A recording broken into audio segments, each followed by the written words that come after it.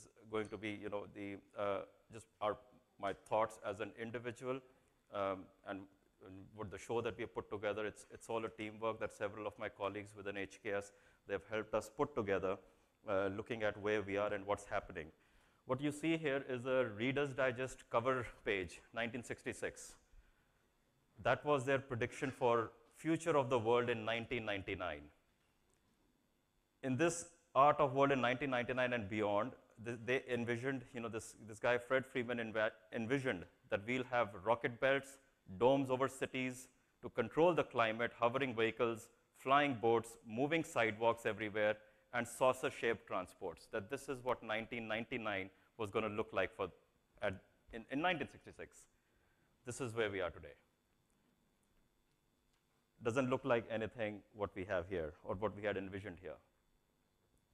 A lot of things are changing. There are so many things happening. So just in April 2016, I was standing, and I'm going to get a little personal here. My father flew in from Canada, and just in the middle of as soon as he arrived in a couple of hours, he was complained of some restlessness. He was wheeled into one of the most premium facilities in Delhi, and so, everything went well and so on and so forth. So there was a very initial prognosis. So his actual prognosis just the diagnostics portion, took about 20 minutes, came out clean.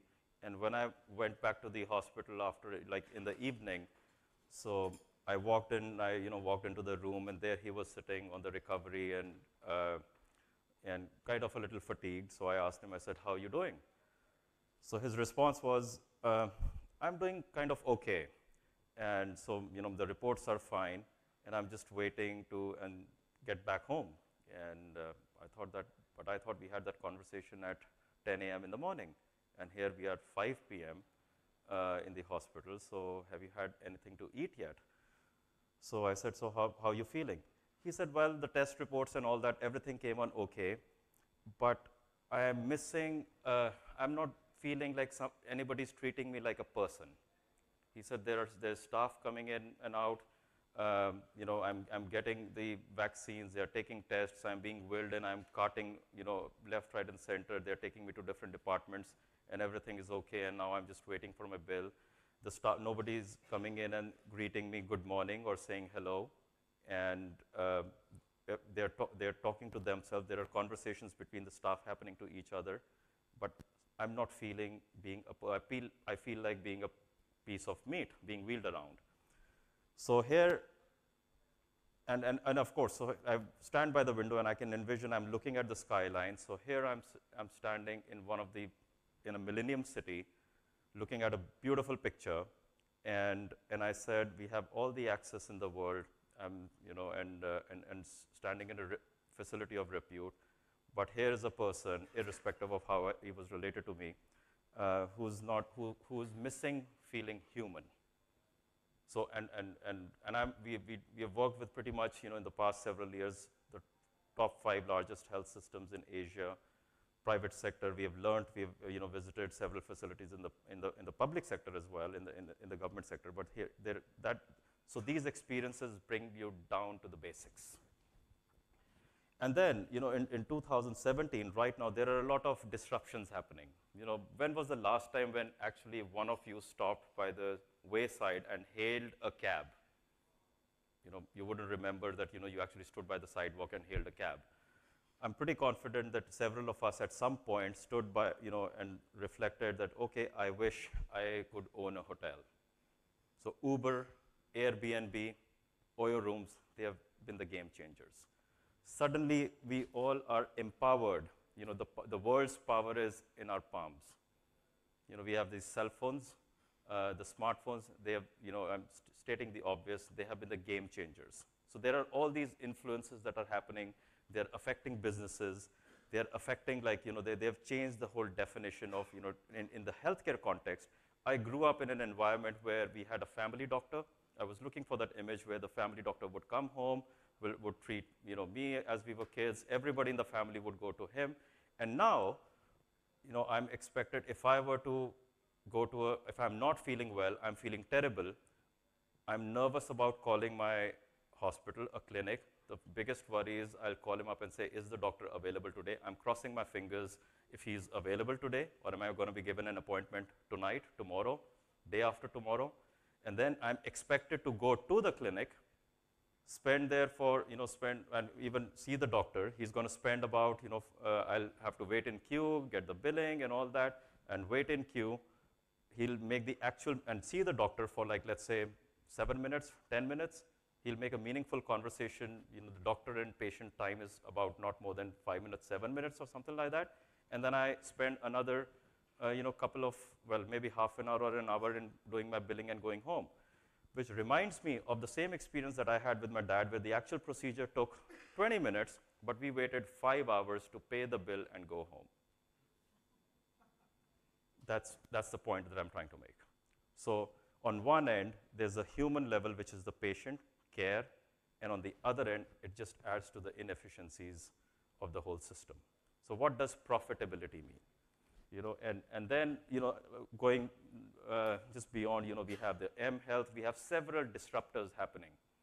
Now, in healthcare, in context, we, of course, Ubers, and in music, going back to the same thing, Spotify has changed, the way we have access to music. So there are all these disruptions and disruptors that are happening in the world. In healthcare context, not per se that we do not have those disruptors. We have those disruptors in the sense, in the form of technology coming in. For example, the healthcare disruptors are expected to make the system more efficient. I wish the payment systems or the appointment systems, well, of course, Dr. Chandrasekhar would know, when we visited AIMS, he was the one who actually told us that, guys, visit AIMS, how those disruptors have improvised the appointment system in AIMS that gets like 10,000 footfalls in a day, and how they've digitized. So those disruptors in medical field, which actually translate to the efficiency, are happening in technology, and we haven't gotten to the patient yet. Moving along, earlier, of course, the interface was very simple. It was the patient, the doctor, family doctor, and so on and so forth. Now the whole engagement is very different. We have the patient, of course, we have the nurses, we have the schedulers, we have a local clinic, and of course, which is a part of the larger health system, and everything in the technology is happening, in the cloud format. Like, we are, even as a design firm, for us, all our data, drawings, everything exists non-existent. And so things are beginning to happen, and this is how it's going to, these are the factors they are eventually transcending down at a facility level. Coming to the patient part, the way these design disruptions are happening is we've begun thinking about population health, disease patterns, things that are happening. The first interfaces, it's like it starts from lifestyles. How many folks in this room, are wearing some sort of fitness device, like Apple Watch, Fitbit? Can I have a show of hands? A few. And so it is all beginning from the lifestyle management. I have never seen as many running groups or bicycling groups as I have seen in the past few years. Fantastic, but that's how, and these are the game changers. Then the next thing is the first interface, of if I am in need of a prognosis or diagnostic, the levels of interfaces, which began from a clinic, now it is a multi-specialty clinic. We have options of telemedicine, virtual clinic, retail clinic, physician's office. All these things are happening, but again, I still haven't gotten to the human level yet. The next thing is, of course, urgent care. That these are where the trauma centers are, and so on and so forth, and then the acute care, and of course, then we have the long-term care. The point being that all, traditionally, how I would have access, like I said, we would only have two nodal points. If I were to have a low acuity, like I'm having a stomachache or a fever, I'll go to a primary patient care, or in an event of a trauma, I would go to an emergency department. It was pretty simple. Now we have all these nodes and interfaces, but trying to talk about efficiency and the real care is like pretty much, I'm saying that without any prejudice, calling up a cell phone company and talking to a customer care. So how does this impact the design? How does it impact the facility? How does it impact the health system as a whole? Our thought was that, or the rationale was that, let's talk about arriving at a balance between the experience, the human experience or the patient experience, and the business aspect. We've got to require to have a change in our mindsets, a very macro level thinking. We've had very serious conversations this morning, about, well, several very specific pertinent questions. To me, like I said, these experiences are kind of transformational. They are very transactional. We've got to look at what is the value that we are eventually adding, because when in the big picture, and we are already beginning to experience that our real estate in healthcare is being affected by the technologies, by the way we interact with each other at this point. It's already begun to happen. We are seeing more and more outpatients. We are seeing more and more diagnostics. Facilities are becoming more decentralized. It's all about taking healthcare to people's home, as opposed to trying to bring the affected person back to the hospital. When I look at patient, of course, I'm stating the obvious. This is what Google tells us. I'm confused, actually, when I look at it with the same word, able to accept and tolerate delays, problems, suffering without becoming annoyed and anxious. Same word. Pretty confusing. When I look at profit, that misery leads to because profit is, again, well, the financial gain, especially the difference between the amount earned and yada, yada, yada with buying, operating, or producing something. What exactly are we trying to produce? So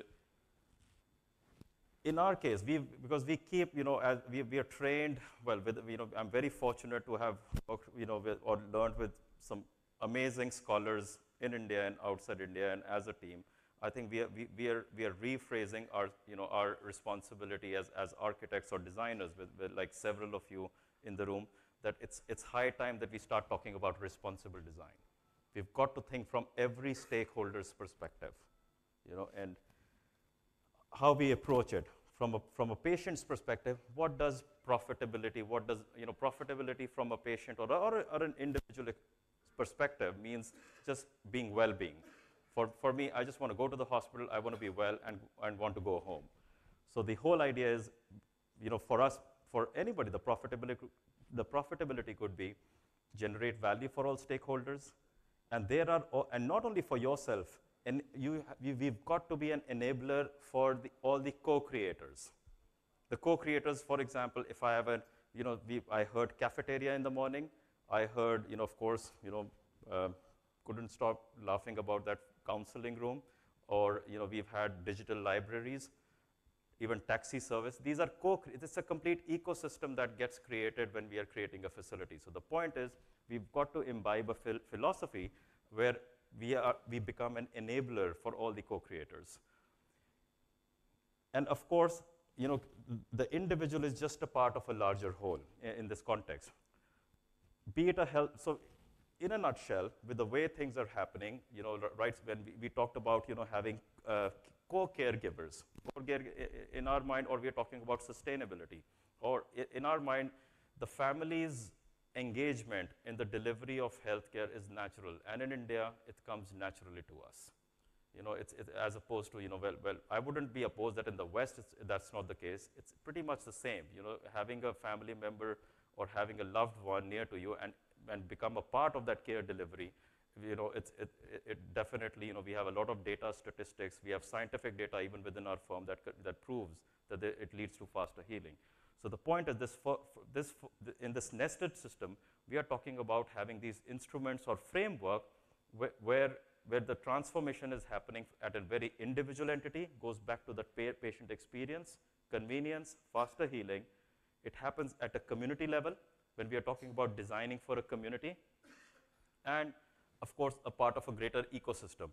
And with all, I'm going to come, whatever I'm talking about, we'll actually show you on a case study, which we are actually working on in Delhi, and we have taken consent from the owners to be able to talk about it, where we looked at, the facilities coming up in Delhi. We looked at the 5 metro stations in a radius of, let's say, like, I think it was 5 kilometers or something like that around the site, and the interaction of the public from that metro station, from that rickshawala, ambulance. We looked at the timings, and we engaged with the stakeholders, with the malls, hotels in the neighborhood, because we realized when we are coming up, when the owner builds a 1,200-bed hospital there, it will have an impact on the entire ecosystem. So just being aware from that perspective, that's to us is what responsible design is about. From, again, a patient's perspective or from a designer's perspective, when we talk about having a patient-centric design, our whole thought is to improve the building performance and human experience, develop an integrative, a very rigorous integrative process, where we are pretty much thinking about all the stakeholders, be it clinicians, nurses, paramedics, and so on and so forth. And it's all research-based. We talked about evidence-based design. We stole the term from some of the doctors in the room from the evidence-based medicine. But yeah, access to, we have convincing data when there is faster healing, the hospital stays reduced. And that obviously, and in India, we have enough, we don't treat patients to make money. We treat patients so that they get home so that we can treat the next one. And I'll get to the business aspect where we are actually, even while designing on a facility, we have actually started from the top line of what that hospital gets and did some reverse engineering to arrive at the program of what is required what do we need to design for in that particular demographic. And I'll show you in the case study. So to us, it's actually about just realizing the design for excellence, quality, and beauty in all aspects. This is what I meant when we talked about having that ecosystem. So we are a user. The user could be patient. It could be the family members, staff, guys working in the hospital, the community that we are engaging with, co-creators. Of course, we have investors. So there's a for-profit model. There's a not-for-profit model. The whole idea is that we need the whole engine has to operate. When we sit in our, we're talking about, well, Rajesh mentioned in the morning about this hospital in Singapore. Well, another example that I can't stop thinking about is Jurong Hospital in Singapore.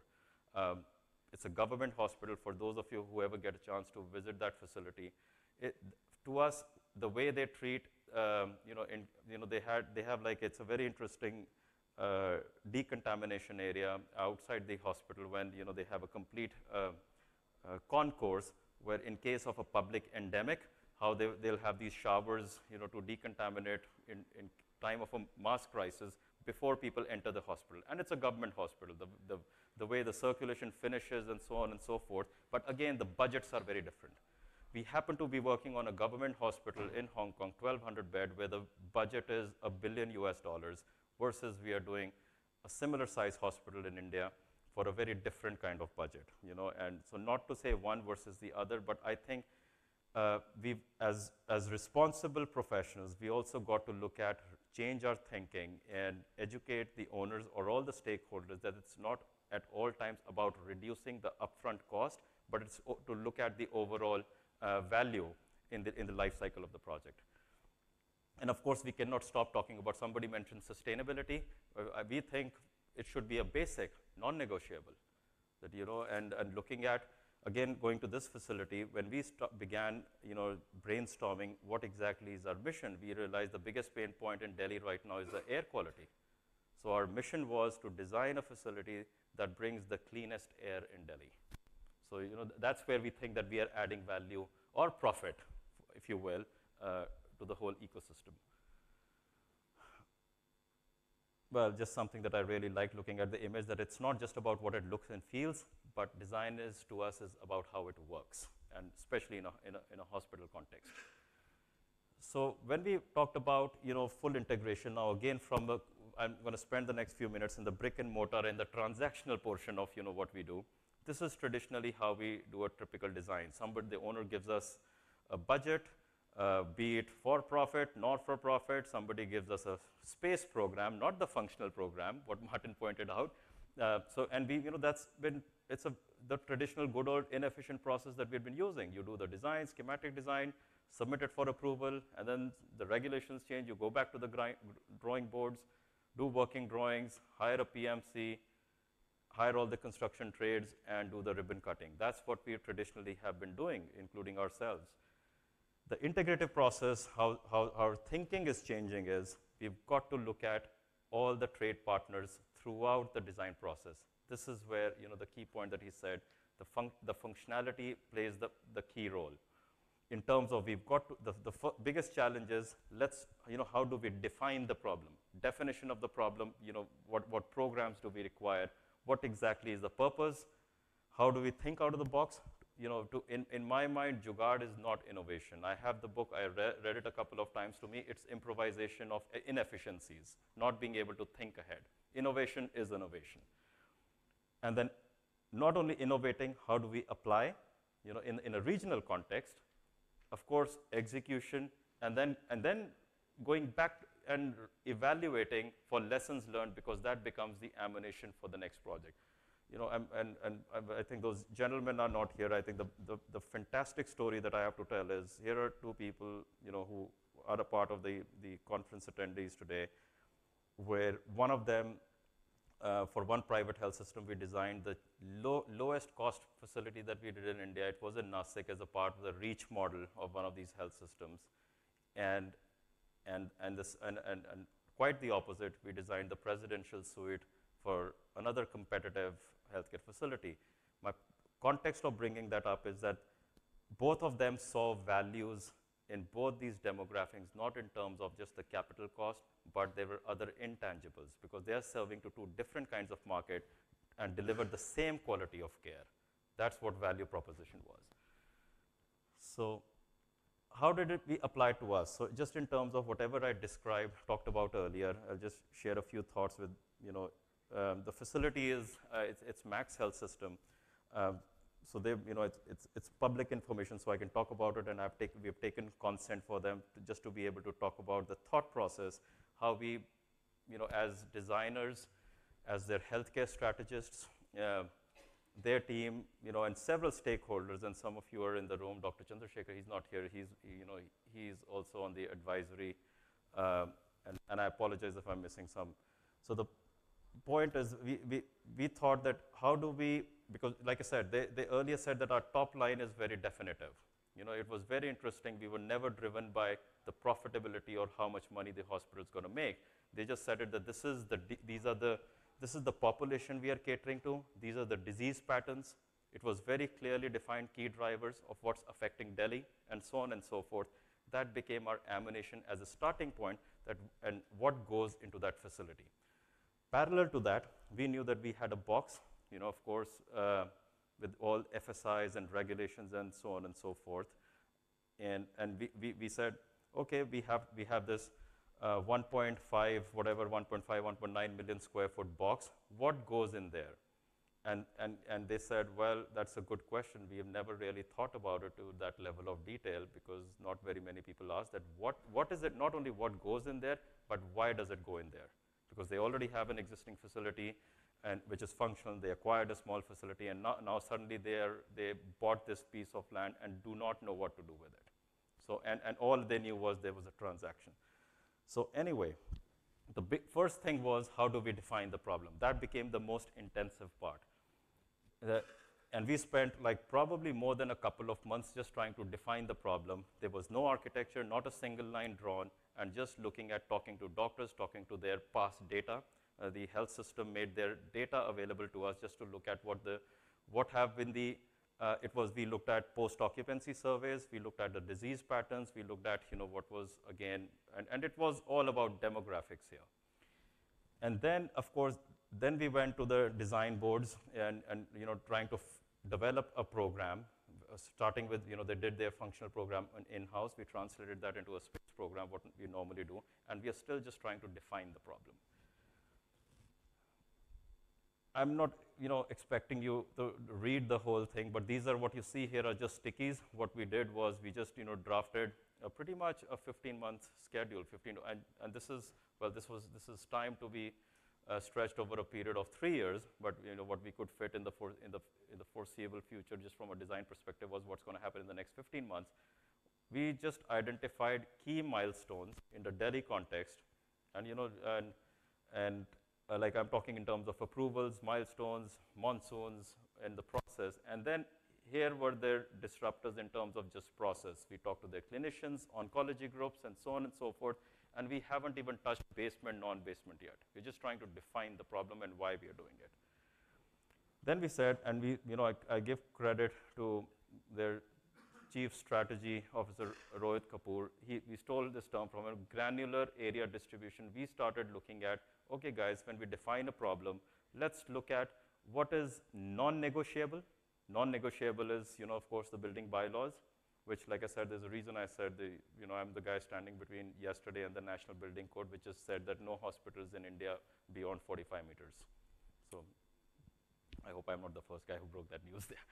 So, the non-negotiable was the building bylaws, of course, the requirements by, all the accreditations and so on and so forth. The negotiable was where we began looking at things, because one of the things, we discovered was the hospital functional is one aspect. How do we find places to park 3,000 cars that are going to be wheeled in and out of that facility? And that was the context why we began looking at the metro rails, the U-turns, what happens, because that site is surrounded by a hotel, a mall, another hospital, some land encroachments, and in not more than 60 feet of road ahead of the facility. Our first reaction was the guy is going to get conked off, before he even goes there. So just moving along, I'm going to just, so we looked at, our thought was, let's look at things before optimization and after optimization. I'm just going to go into quick, a couple of things which might be of some interest to you. You see this orange? This was all parking. This was a healthcare space. And these are all statutory requirements, not being an overkill. So our design team questioned, are we designing a hospital or are we designing a parking garage, and then residual space goes for healthcare. But what we did was, let's look at, like I said, I'm not going to get into details, optimizing space, because to us, this is where we were adding to the profitability.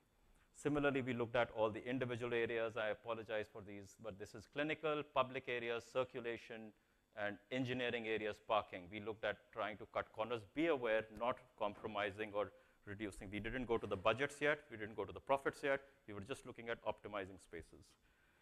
Similarly, then specifications. We talked about, Kota stone, green marble, Italian marble. That forms just a component, not more than 3% of the project cost. And so like I said, somebody mentioned in the morning, rightly so, where you save money or, optimize your program. The first thing. Again, moving along, then we looked at, of course, cost per bed. I'm running a little bit out of time, but if anyone is interested, I'll be more than happy to go. This is just data, data. And we looked at, someone mentioned about inboards, outboards, toilets. I can go on and on for the whole day about the inboards and outboard toilets, but we looked at those kind of things. And sometimes it was, like I said, optimization on the overall built-up area without compromising on the structure or the beds. We looked at ICU bays and so on and so forth. I'm not going to get into details. And then, of course, Delhi or India teaches you to master the art of ambiguity. Like I said, till yesterday, this hospital was 80 meters. And yesterday, we knew it's going to be like 45 meters. And we are getting ready for approvals. So I'm not going to, I think I have some information how we translated into, lowering the cost of operations and sustainability, facade, and it's not rocket science. In India, it's very easy. We brought simple concepts of physics, like desert coolers and things like that as a part of our landscape. Like we had these fountains, we're going to have these just simple water bodies, mystifiers here. We studied, and there are these tools available for anybody who's interested, like parametric modeling and so on and so forth. In Delhi, in this area, we got wind from southwest side. So the whole idea is that when the wind blows here, it's going to pass through those mists and at least try and reduce the temperature here at the concourse. This is northwest, northwest, glass only on north. We won't have any glass, but glass only on north side, no glass on west. And this is how we looked at materiality, or lowering the cost, and so on and so forth. That is, I think, this is what I was talking about in terms of the mystifiers. And this is what it looks like. And our goal is to reduce the PUI, the energy unit index, the preference energy unit index by 50%. And it's possible, very much possible. We are very fortunate, credit goes to this firm, Aeon engineers who worked with us. And like I said, we were just looking at numbers at this point without even going inside the facility. So just to wrap up, I think like I said, it's all about functioning as enablers and facilitating that thinking for the future. That's to us, what responsible design is all about. And I'm just going to wrap up. I'm out of time with just this quick video, which will summarize pretty much everything that we have. It's just about 1 minute, 30 seconds, and it'll just summarize here. It's no longer about just creating spaces to treat sick people. It's about designing for well-being. It's about bringing value and thought leadership by integrating deep dive research, lean and integrated delivery, and big picture thinking. Rigorous research is underway. Do patients requiring healthcare services want to be treated like patients or consumers? Are physicians and patients ready for telemedicine? What are the key design features of a fully adaptable facility, regardless of passing trends? Our research group cadre found the answers to these questions through the Clinic 20XX research study. We're looking at the way we deliver projects. At Akron Children's Hospital, together as a collaborative team, we saved $40 million by using lean and IPD processes. We're also tracking operational performance to see what improvements they are experiencing. Sherry Valentine's operational excellence at Akron Children's said they've never had these conversations before regarding design and construction. They've discussed care model efficiencies, but never applied this to the built environment. We're also thinking big picture on how our clients deliver health. We're making an impact in the health of our communities in ways that go beyond traditional hospital design. We are architects, urban planners, clinicians, and health strategists focused on operations, finance, research, planning, and design. This is where we bring the most value to our clients and their communities. For example, at Metro Health in Cleveland, Ohio, we are working with our client to transform their system to focus on population health. The result is a campus transformation that embraces the community, encourages economic development, and fosters healthy lifestyles. We're all living longer now, and we want to live well. And we know design can make a significant impact on health and well-being. Thank you, ladies and gentlemen, for your patience and your attention. Thank you.